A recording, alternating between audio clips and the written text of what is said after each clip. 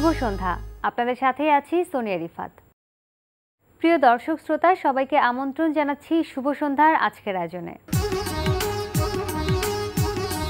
আজ শুভ সন্ধ্যায় থাকছে চলতে থাকা প্রদর্শনী এনটিভি হাইলাইটস এবং জুনিয়র চেম্বার ইন্টারন্যাশনাল বাংলাদেশের সভাপতি ইরফান ইসলামের সঙ্গে আলাপচারিতা।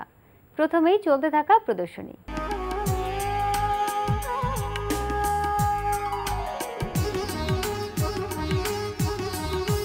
শুরুতেই জানিয়ে দিচ্ছি চলতে থাকা উৎসব ও প্রদর্শনীর সময়সূচি।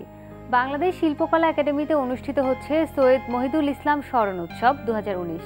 সমসাময়িক ও খ্যাতনামা শিল্পীদের অংশগ্রহণে ধানমন্ডির শিল্পাঙ্গন গ্যালারিতে অনুষ্ঠিত হচ্ছে বর্ষা শিরোনামে দলীয় চিত্রকলা প্রদর্শনী। প্রদর্শনী চলবে 24 সেপ্টেম্বর পর্যন্ত।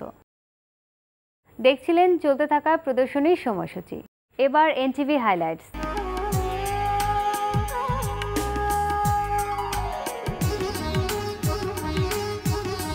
জানিয়ে দিচ্ছি কি থাকছে এনটিভির রাতের অনুষ্ঠান সূচিতে। সন্ধ্যা 6টা 45 মিনিটে থাকছে ট্রাভেল শো অ্যাডভেঞ্চার ম্যান।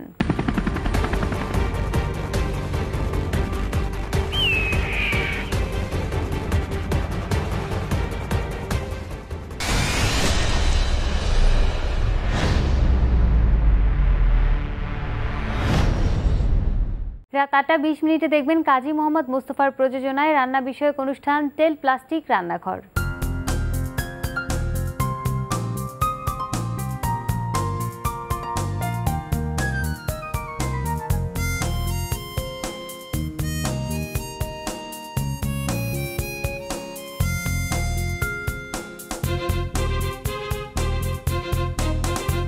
রাত 9টায় প্রচার হবে কাজী মোহাম্মদ মুস্তফার প্রযোজনায় অনুষ্ঠান স্টাইলস অ্যান্ড ট্রেন্ডস।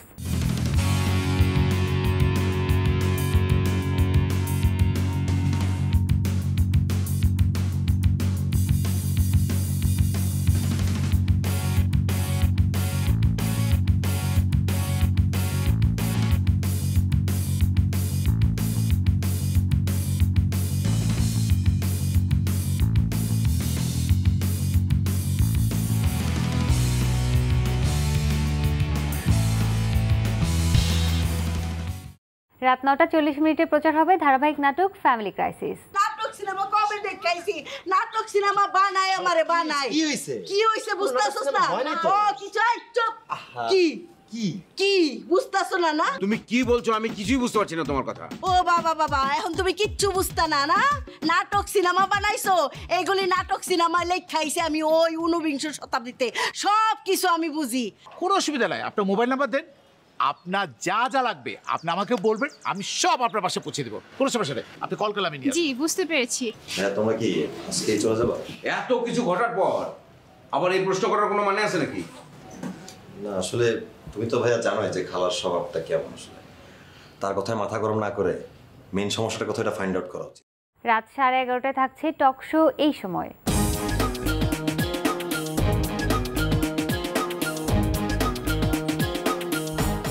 এই ছিল এনটিভির রাতের অনুষ্ঠানমালার সময়সূচি। এবার আলাপচারিতা।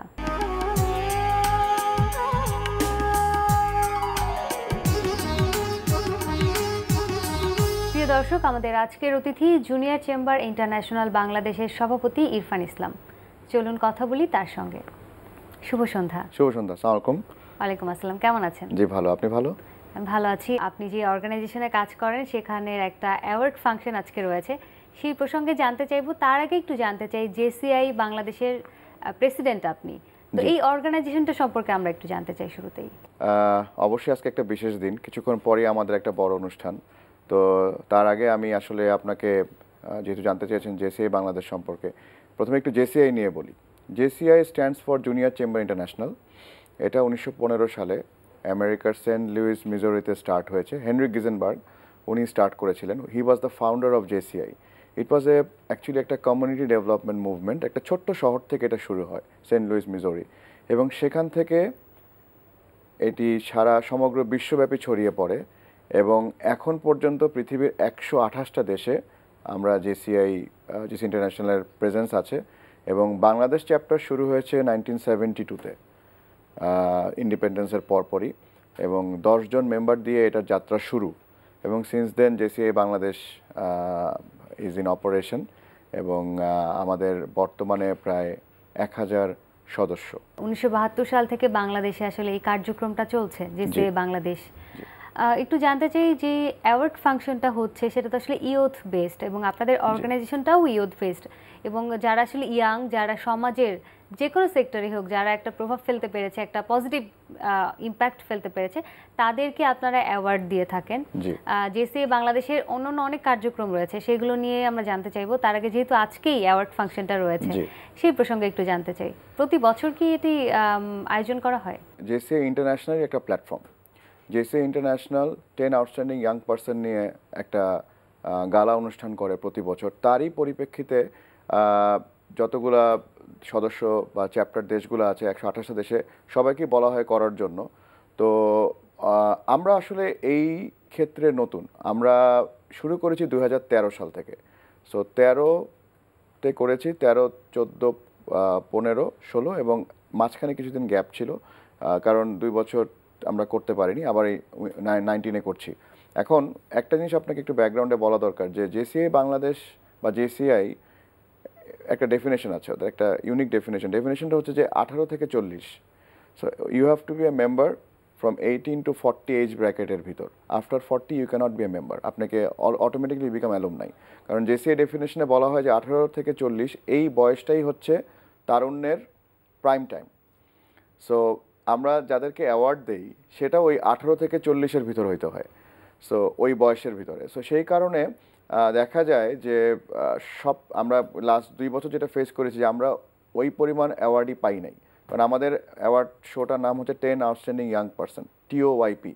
সো 10 জনকে আমাদের দিতে হবে, মানে 9 জনকেও দেওয়া যাবে না, 11 জনকেও দেওয়া যাবে না। You have to give two 10, that's the guideline of the programme.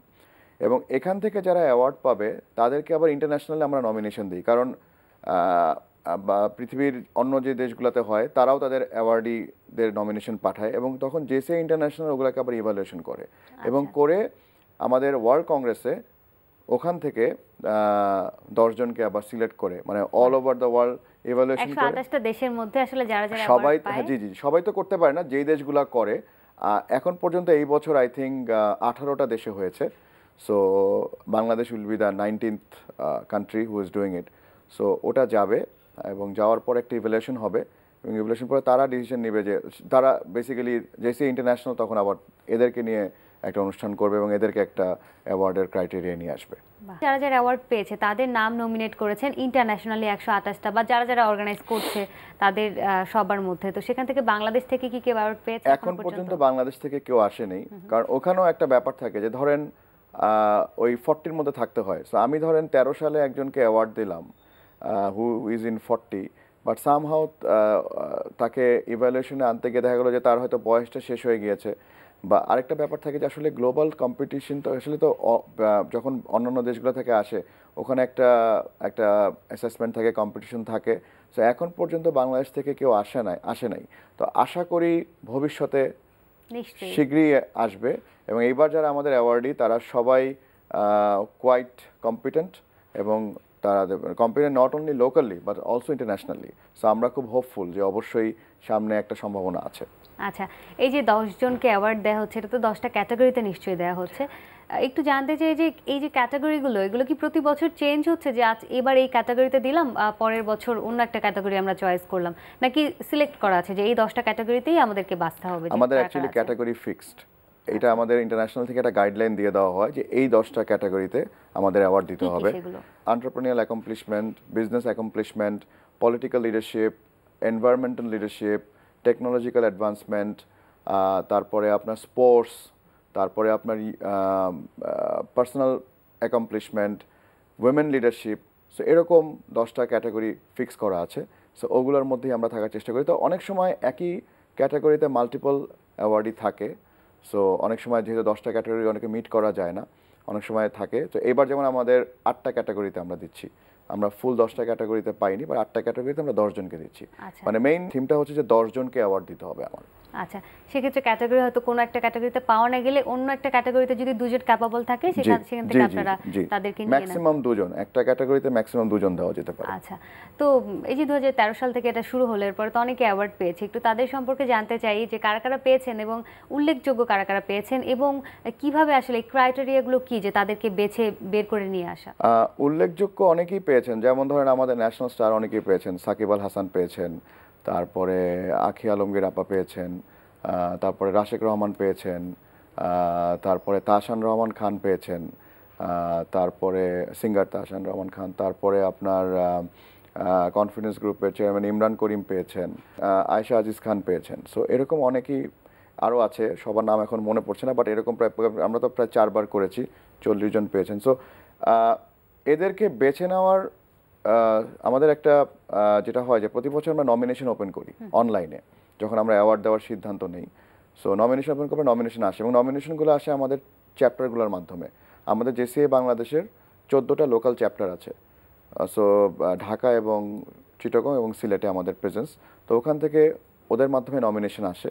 তারপরে আমাদের একটা ইভ্যালুয়েশন কমিটি আসে, জেসিএ বাংলাদেশ বোর্ড, প্লাস আমাদের ইন্টারন্যাশনাল থেকে আমরা আমাদের যারা এই অ্যাওয়ার্ড নিয়ে কাজ করে তাদেরকে আমরা রাখি, প্লাস আমাদের স্টেক হোল্ডার্স যারা আছে, যারা আমাদের পেট্রনস তারা থাকে। তো সবাই মিলে আমরা একটা সিদ্ধান্ত নেই যে কিভাবে করা যায়, মানে কাদেরকে সিলেক্ট করা যায়। আচ্ছা, নমিনেশনগুলো আসলে কারা করে? যারা অ্যাওয়ার্ডটা পেতে চায় তারা নিজেরাই কি ওখানে নিজেরা নমিনেশন করে না, অ্যাকচুয়ালি আমাদের যারা লোকাল চ্যাপ্টার তাদের মাধ্যমে নমিনেশনগুলো আসে।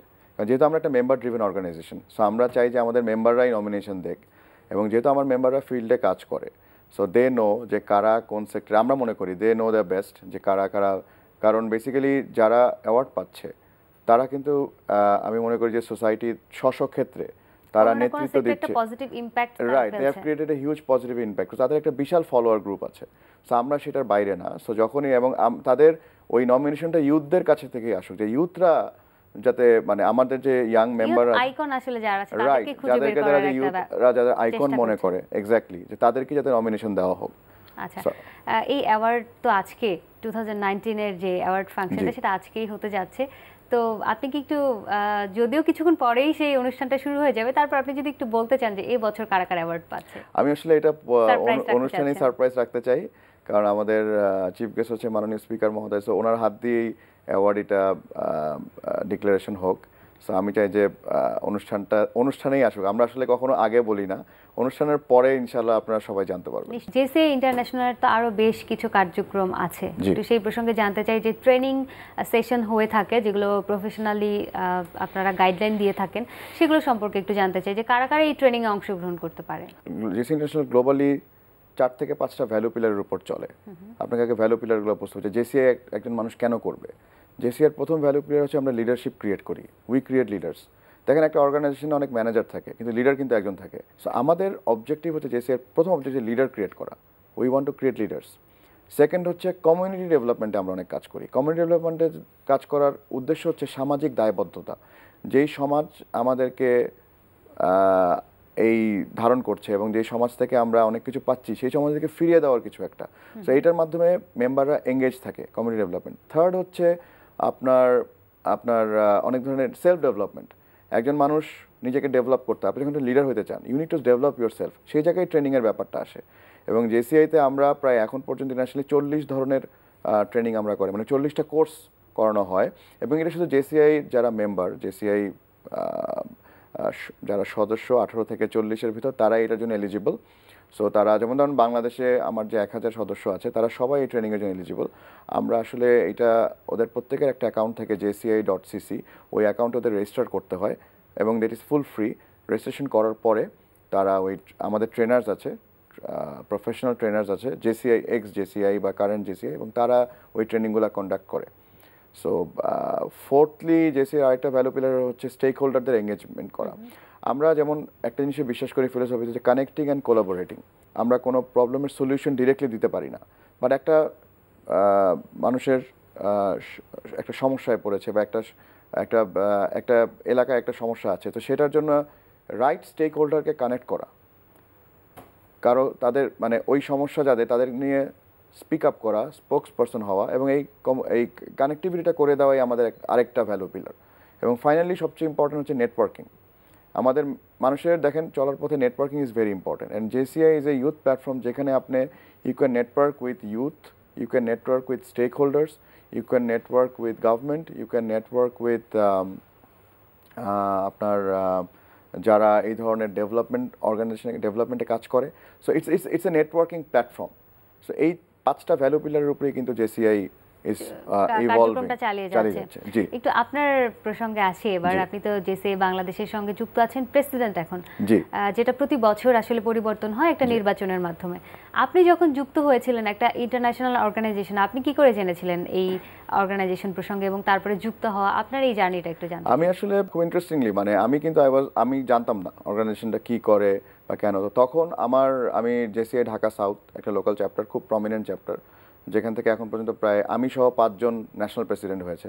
সো তখনকার আমার mentor, JCI mentor Sakhawat Hossain Mamun, উনি সাউথের লোকাল প্রেসিডেন্ট ছিলেন। ওনার মাধ্যমে আমি আসি, ওনাকে আমি পার্সোনালি চিনতাম।